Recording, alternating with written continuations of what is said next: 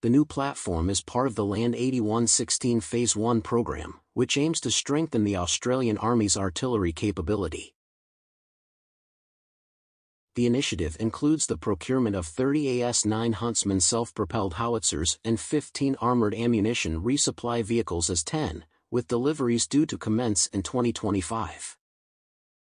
Citing from the Defense blog website, the AS-9 Huntsman is a modified version of Hanwha Defense's K-9 Thunder, a 52 caliber 155 mm weapon system currently in service with several NATO and non-NATO nations. The AS-9 variant incorporates lessons learned from the global fleet of K-9 howitzers and K-10 resupply vehicles, bringing new levels of maneuverability, protection and firepower to the Australian Army.